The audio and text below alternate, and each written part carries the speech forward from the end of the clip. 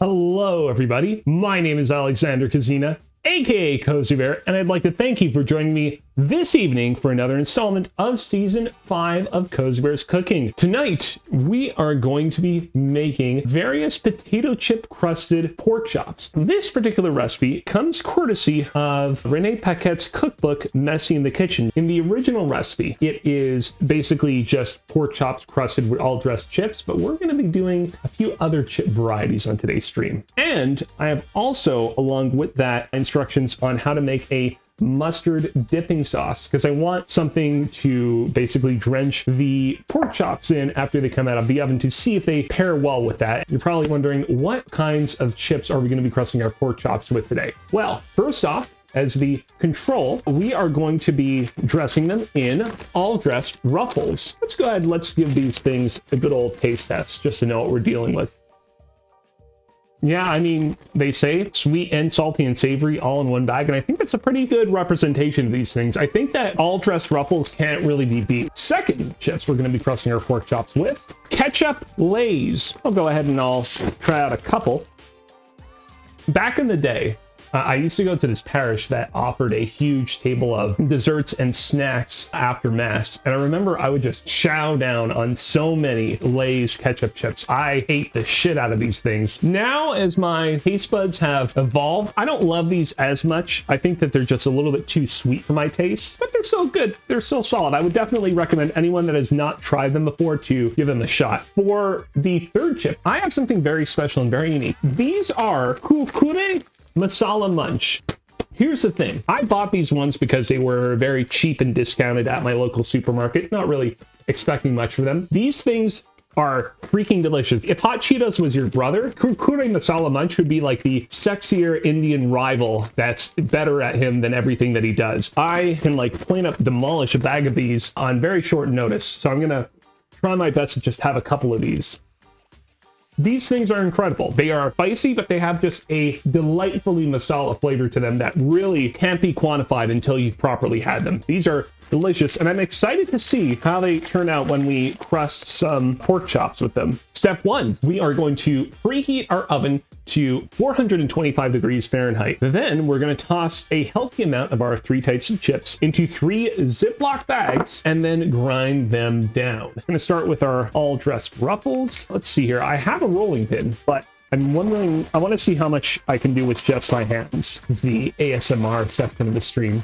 Okay, I think that's good for the all-dressed chips. We'll put that over there. Next up, let's go ahead and let's grind up some Kurkure Masala Munch. And here we go. These are definitely a little bit more difficult to crunch up compared to the all-dressed Ruffles. I think we're really going to need the rolling pin on this one. We really want to grind these down. Okay, I think that's about as good as we're going to get it. And last but not least, let's grind up some Lay's ketchup chips. I'm going to crunch this bad boy up. It's good to go back to a type of chip that's much easier to grind up like this. We'll use the rolling pin a little bit, and there we go. I think that's pretty good. And they have such a lovely magenta color to them. Step 2, we are going to set up our dredging station. We're going to combine flour, salt, and pepper into one shallow bowl. That will be exactly 1 cup of all-purpose flour, 1 teaspoon of salt, and 1 teaspoon of pepper. And then we're gonna whisk together 3 eggs in another bowl. Let's start with our eggs first, actually. I'm gonna go ahead, we're gonna crack these bad boys in. That's 1, that is 2, and that is 3. And we're going to scramble these bad boys up like we're making scrambled eggs. Let's set up our second bowl. We still have the same thing of flour left over from the stream where we made pudding shomer, but there's not a lot of it left. Is this about a cup? I think that's about a cup. We need to add some salt. That's about good. And for our pepper, we have one of those little grindy things of pepper.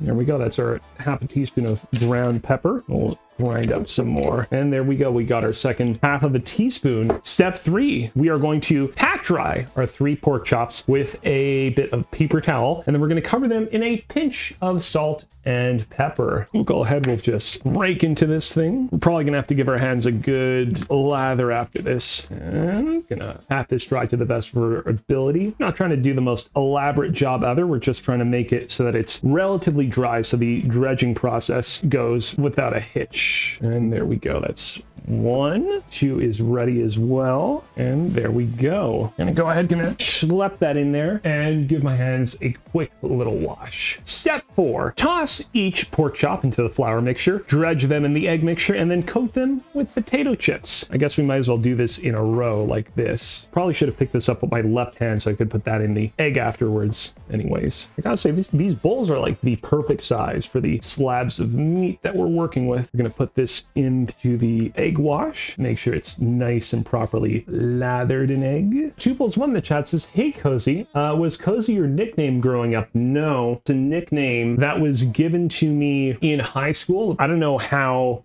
it came about exactly, but it just kind of stuck. And I, like bears as an animal. And then from there, it kind of just became, well, if people are going to call me Kozibear, the shortened, abridged version of that is Cozy. And so, yeah, that's kind of how it came about. We're going to hold the bag open with our flour hand, schlep our pork chop right in there, close the bag, shake this bad boy all and about, properly cover him with all the chips. And there we go. And we'll temporarily just leave him here while we deal with our next thing of chips. This time around, we'll use different hands. So this one will be for the flour, and we're going to schlep that in our egg. And without further ado, schlep this bad boy in here, seal this thing shut, and crust it up. I wonder if I actually use enough ketchup chips in here. Oh no, there's a little hole. Some of them are escaping. And there we go. I think that's pretty good. And third time's a charm. We're going to bring these boys back in. Flour, egg mixture, masala munch. Crust this guy up. Okay, step 5, we're going to place our pork chops on our cooling rack, place said cooling rack on a baking sheet, and then we are going to bake our pork chops over about 25-ish minutes. In the original recipe, it said that we want to cook them for 25 minutes, but that we will want to pay attention when we reach about 20 minutes. We'll set our timer for 25 minutes, but 20 minutes, we might sneak a peek depending on where we're at. Let's actually take our baking tray and put it under the cooling rack first. Schlep this bad boy on here, put him in the middle. And finally, the Kurkure masala munch. Look at these colors. Look at how good and colorful these look. These are some real beauties right here. I'm gonna move these around a little bit so they have more space. There we go, that's good. What beautiful specimen. And yeah, without further ado, we're going to go ahead. We're going to schlep these things in the oven and cook them for 25 minutes.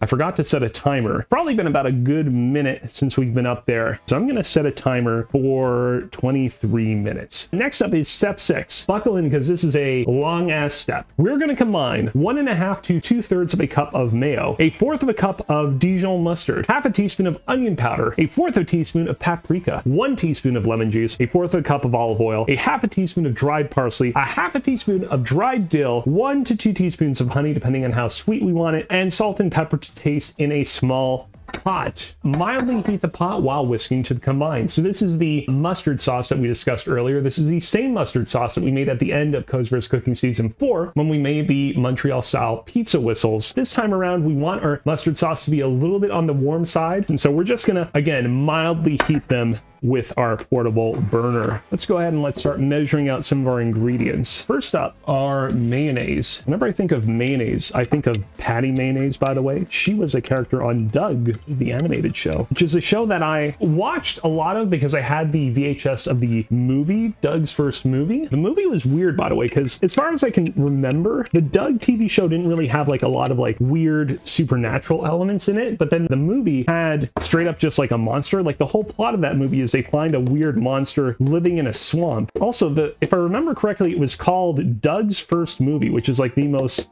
presumptuous title of a movie of all time. Basically, they were calling their shot and saying, oh, this is going to be our first of the Doug movies. But that ended up being, as far as I can remember, the only Doug movie. The Pokemon movie also did that. It was Pokemon the first movie. In that case, in the case of the first Pokemon movie, that felt appropriate because Pokemon was such a gigantic phenomenon that it was kind of guaranteed, oh yeah, of course there's going to be a second movie. In fact, the second movie, Pokemon the movie 2000, might have already been out in Japan at the time. And so they were like, well, we already have one in the bullet, I might as well call things as they are. The Recess movie, oh, I remember that one too. Not a VHS I owned, but a VHS rental. That was also another movie too, where like the Recess TV show was not really like a show that delved into like science fiction or like supernatural stuff. And then in the movie, there's like a laser that they're using to move the moon so that they can permanently cover the earth in ice. They don't want summer vacation is the plot of that one. Let's go ahead and let's measure out our 1/4 of a cup of Dijon. I can't wait. Someday somebody will rediscover all these weird movies that went way more supernatural for their theatrical run, and they're going to do a big old video essay on it, and I am going to love it. Yeah, this is definitely a 1/4 of a cup. We're going to get our Dijon mustard in here. We're going to add 1/2 a teaspoon of onion powder, 1/4 of a teaspoon of paprika, 1 teaspoon of lemon juice, 1/4 of a cup of olive oil. Let me just, I can feel the burner beginning to heat up a little bit, so let's stir this thing up just a little bit. We've got our 1/4 of a cup of olive oil, 1/2 a teaspoon of dried parsley.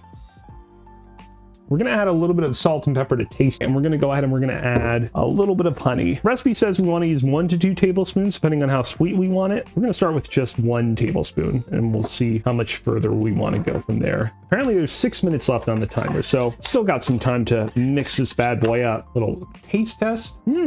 I like that. I wonder it would almost maybe benefit from a little bit more honey. Maybe I might add a little bit more honey.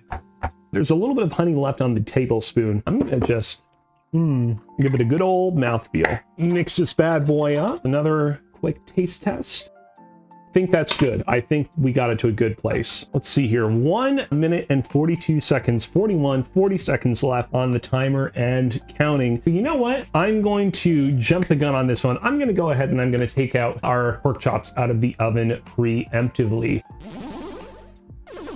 I am back, and let me tell you, I am glad that I took these things out of the oven when I did. As you can see with the all-dressed Ruffles and ketchup chip ones, beginning to get very, ever so very slightly burnt. Not that much, but enough that I think I'm glad that I took them out when I did. I think they've cooled down enough. We're gonna cut ourselves a piece of the all-dressed pork chop. We're gonna just cut it into 2 pieces, one that we'll just enjoy as is, and then one that we'll enjoy with a little bit of the mustard sauce. And here we go.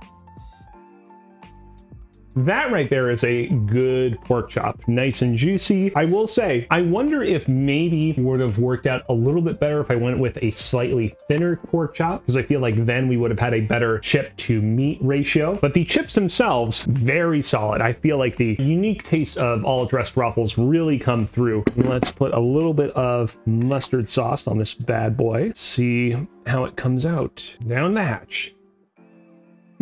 It's good, but I feel like the mustard sauce drowns out the chip flavor a little bit. Still tastes crusty, but the actual taste of the chip doesn't really come through as much. Let's get ourselves a piece of the ketchup chip one. Gotta say, the color of this one really came through. This is a red looking pork chop. Red, magenta looking, whatever you want to say. Interesting. The taste of the ketchup chips is definitely not as strong as it was for the all-dressed pork chop. The ketchup chips don't really come through as much. I'm curious to see how it tastes with the mustard sauce. I mean, actually, a little bit of behind the scenes spoilers. The reason why I decided to go with mustard sauce in the first place is because I thought it would be fun to have ketchup chip crusted pork chops and then have a bit of mustard sauce on it because, you know, ketchup and mustard. Will this improve it? Yeah, it doesn't really enhance the ketchup-y flavor of it all that much, but it helps that the mustard sauce is very tasty. All right, there's only one thing left for us to try, and that is the Kurkure masala munch. Bottoms up.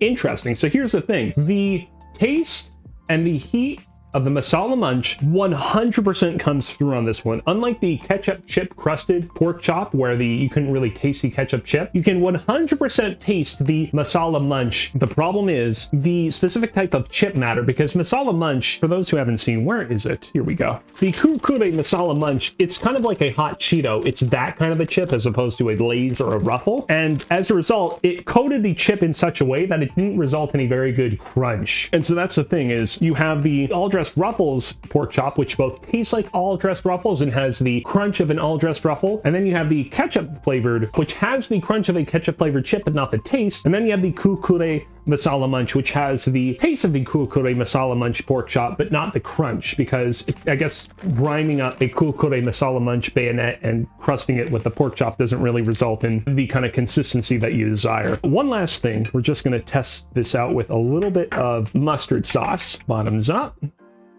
I like that. I like that. It still doesn't remedy the fact that it just doesn't have the crunch that I'm looking for here. Overall, if I had to rank these bad boys, I mean, I think that the all-dressed Ruffles crusted pork chop is definitely in the first place. I think second place is the masala munch. And then I think dead last in third place is the Lay's ketchup chip crusted pork chop.